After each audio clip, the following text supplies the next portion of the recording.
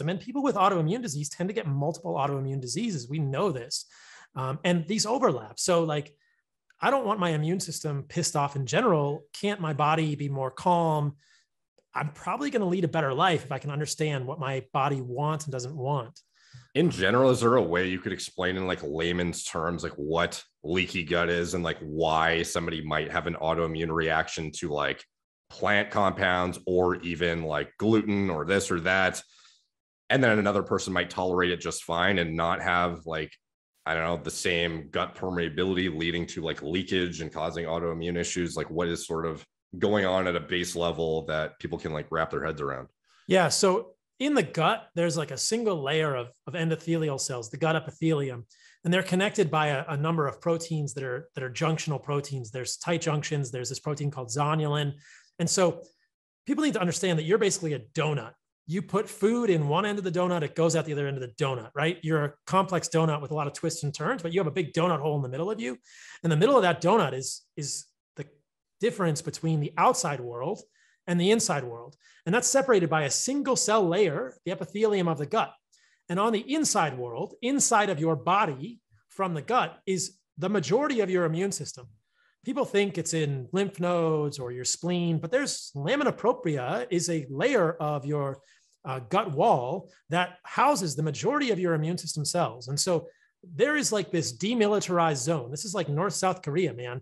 You know, there's like inside the body, outside the body with this diplomatic layer between them. And if that diplomatic layer opens, then undigested food proteins, the hypothesis that undigested food proteins can pass in and piss off the immune system. There's a bunch of highly trained Green Berets, snipers, and Navy SEALs on the other side of your gut lining, and they're just waiting for some bad guy to come across the fence and go, blah, right? And so then they get pissed off and go other places in the body. So I've heard Alessio Fasano, he's a pediatric gastroenterologist at Harvard, one of the guys who's mainly popularized the notion of gluten hypersensitivity, even beyond celiac disease, talk about the fact that you can look at certain markers on immune cells and understand where they originated. And so in multiple sclerosis, you can find immune cells in the brain attacking the glial cells that wrap around the neurons that have originated in the gut or have markers that look like they're from the gut. Same thing in type 1 diabetes. You can find immune cells in the pancreas attacking the beta cells that look like they've originated in the gut. So, okay, that's really fascinating. That's this sort of gut-mediated hypothesis of autoimmunity. Then the question becomes, what's pissing off the immune cells in the gut? Many people have different answers. Some people would say dysbiosis, whatever. Glyphosate, gluten, I think is a pretty big trigger for people because it is a lectin.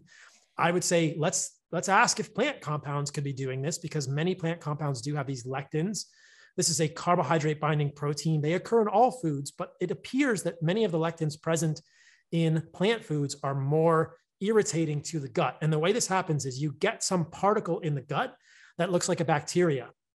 And then you get zonulin, which is this protein in the gut wall, being released. And it's a signal to all these gap junctions in the gut to open so the immune cells can come in and they get all pissed off and then proteins can pass across.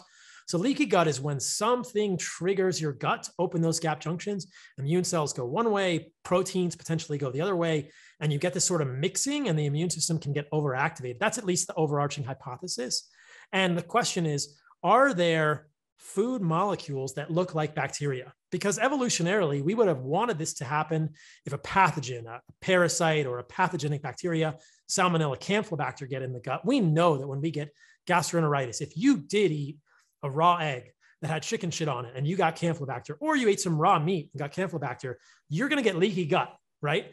If you eat a food and you get food poisoning, you better believe you have leaky gut. And so that's exactly what we want to happen evolutionarily, for our immune system to sometimes touch the gut, because sometimes we get bad things in there.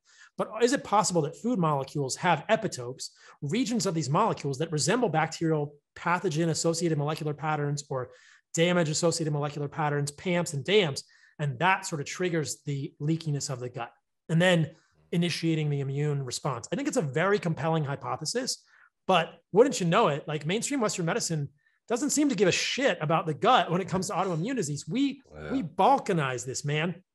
We have a gastroenterologist and then we have a rheumatologist. Wait, what? Like, you have one guy that treats autoimmune disease and you have one guy that treats the gut. Shouldn't you like talk to each other, but no, everybody's like, oh no, that's me, that's you. So it's pretty scary stuff. It's interesting. No, even like endocrinologists, I'm not, okay, I don't want to like demonize like specialists or anything, but it's just like shocking how many specialists don't like stay up to date on literature or have like any open-minded, like I guess they're dealing with patients all day. So, maybe the last thing they want to do is, sit down and read new studies and shit or test hypotheses. But like oftentimes I'm shocked that even some of the patients coming into Merrick Health and they've seen like an endocrinologist specialist who overlooks something like super basic. Like we've diagnosed pituitary adenomas from individuals who were just told like you're depressed or you this or that. And it's just baffling. Like some of the stuff, even on like blatant like biomarker like aberrations that it's like, oh, you should probably look into this and like see what's going on.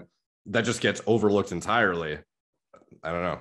Yeah, somebody's got a low testosterone and their prolactin is off the charts. Maybe you should look for a pituitary adenoma. Yeah. I don't know. It's kind of like you would know better than I, like what kind of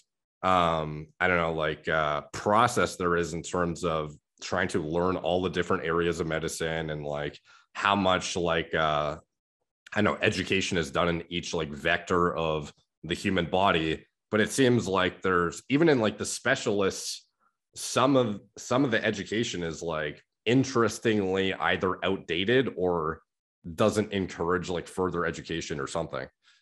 It's a problem, man. I'll say this. I really think that most of the research is funded by pharmaceuticals. So most of what we're taught in medical school is procedural and pharmaceutical based. There's almost no nutritional discussion, no matter what specialty you go into, which is why I think it's tragic. Like nobody learns about nutrition. Nobody learns about obesity. Never in medical school did I learn about broken adipocytes that hypertrophy instead of hyperplasia for insulin resistance. Like this is all postgraduate, post-residency, personal learning that anyone can do, right? Because you don't even have to be a doctor. Like you can read PubMed as well as I can. There's tons of people in the space who have no doctoral degrees, case in point, who are brilliant and can read the literature as well as anyone else. This is not some sacred text in the Vatican basement that only me, who's been anointed by the medical system, patriarchy gets to go read. It's bullshit. So, but we're trained to be siloed. We're trained to be myopic. We're trained to look at our organ system because that's how you prosper in medicine. The further you go in specialty, the more money you make, the more specialized you are with your drugs, and the more specialized you are with your procedures. And everybody in medicine knows, and this is not to say anything about doctors, like doctors I have met in training, postgraduate, are invariably intelligent and well-meaning. It's the system that kind of puts us this way. But the way to make money in medicine is to be a proceduralist, to do a cath, to do a colonoscopy. That's how you end up with a better life as a physician. My dad was an internist. He got killed, like not literally, but he worked himself to the bone because the internists are some of the smartest doctors because they have to know everything. But the way to really prosper in medicine financially is to become a specialist. And then you just know your one little, inch wide, mile deep thing, but then you don't understand how everything connects. So the medical system is built in a way that I think doesn't serve patients. We're not talking as specialties. We're not thinking about how all these things connect. And really, there's no specialty that owns metabolic dysfunction. If anybody does, it's an endocrinologist. But I'll tell you what, like they're not going to understand metabolic dysfunction connecting with autoimmunity or connecting with atherosclerosis, because then you're over at the cardiologist, and then metabolic dysfunction can connect with depression, and then you're over at the psychiatrist, and you're like, holy shit, man, like you're just this pinballing around. Like it doesn't serve patients well, which is why who knows how we'll change it. But I think that there needs to be a lot more crosstalk and integration of these specialties so that doctors begin to see how it's all connected. There's not 76,000 diagnoses in medicine, in my opinion. It's like there is metabolic dysfunction and a few other ones. And if we can understand how to correct those, we can affect a lot of lives positively in a massive way. It's crazy.